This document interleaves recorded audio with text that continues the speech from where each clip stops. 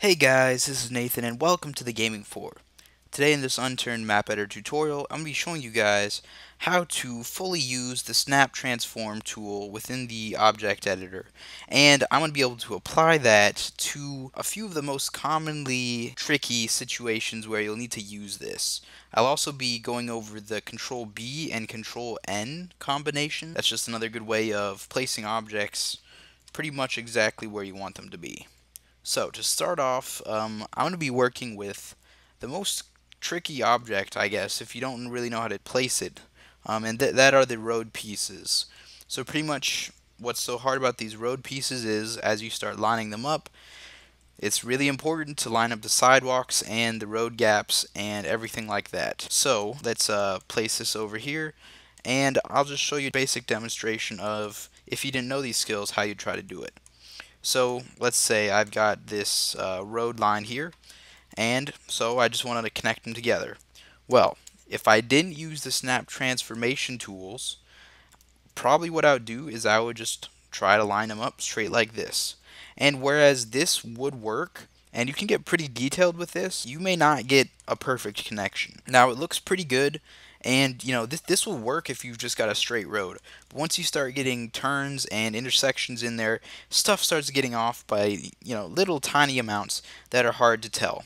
So the first main thing that you need to know about this snap transform is that you need to hold control while moving an object, and this will move it in increments of whatever size you set. So right now I have the size set to 1, and it'll be moving it forward 1, and in this case it's 1 meter, and backwards 1 meter. I left it on metric. I think you can set it to feet as well. So that's obviously a matter of preference. So using this to place these roads, now I'm able to place it exactly, and there's not going to be any overlap. And pretty much it just allows for me to place these road lines together a lot more precisely. So this doesn't really solve the problem though. So what starts to happen when we want to combine road lines with like turns or something like that? So I'm going to copy and paste both of these over here, and I'm going to raise them up to the same height so that we know that for sure they are the same height. So let's say we want to place these two together. So doing it by hand is, you're pretty much going to run into the same problems. It's just they're going to be more visible. So obviously I want to try to get this almost perfect, or as perfect as I can be. And this is pretty good, but you can't always get them this nice. I think they're off just by a little bit. It's hard to tell, but it does make a difference, along the line as this sort of mistake keeps adding up. And so this is where we get to the Control B and Control N combination. So pretty much what we're going to want to do is select this piece of the road, which is our first piece. Usually it's the one we base it off of. And so we're going to hit Control B, and pretty much what this does is it saves its location. Now, we're going to select this one next and press Control N. And pretty much what that does is it puts the location that was saved onto the object that is selected. And so from here, whereas this wouldn't be that helpful, if we combine this with the snap transformation, we can use the snap transformation to move this over and get a perfect fit. So this joint here, guys, is literally perfect. I couldn't make it any better by hand. It is actually perfect. So if we combine this, we want to like add another curve. We can just copy paste that, rotate it if we want. Obviously using snap rotation as well, which works almost exactly the same way as snap transformation. And here we go, we got another perfect fit. So if you want to do your entire road system this way, this actually works. We can just slap in, let's Control B that, Control N that, and rotate it a bit. The Control B, Control N combination does not copy rotation, but usually rotation is not really a problem. So if we want to build our entire road system this way, it works. It works really well. We can just keep copy pasting and slapping these things on. But there is another way of doing this. So this is perfectly fine if you guys want to use this. I definitely would. I mean, it's way better than doing it by hand.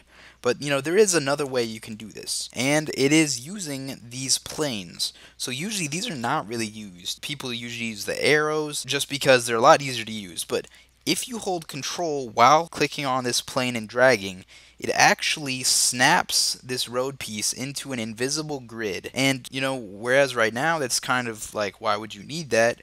Well, so if we want to snap this one into the same invisible grid, we're going to use the same bottom square here, so it'll move it across, whatever plane it is that this one was moved on. And we're going to move this along the same grid. And so pretty much what this allows us to do is it allows us to also match them up perfectly.